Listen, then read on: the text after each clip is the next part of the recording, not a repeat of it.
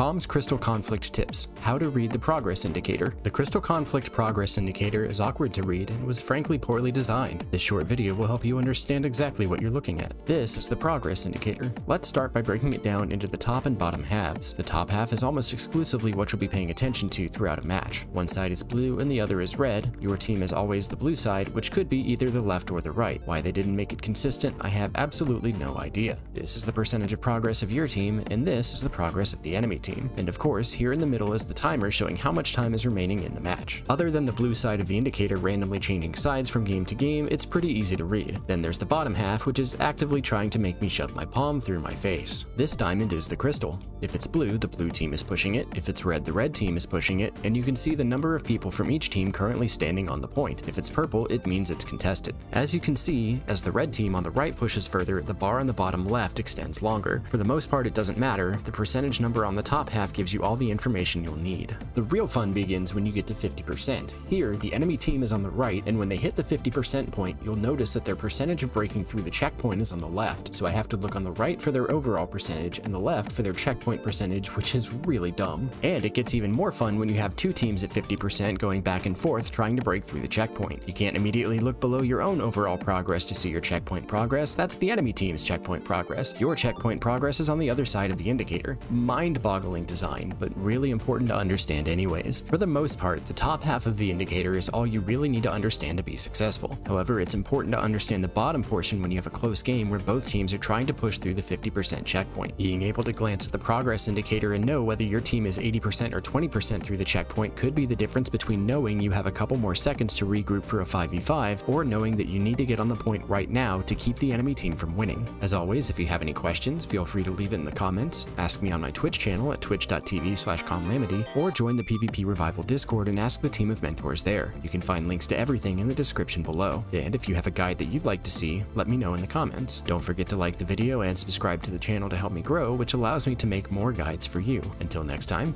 happy hunting!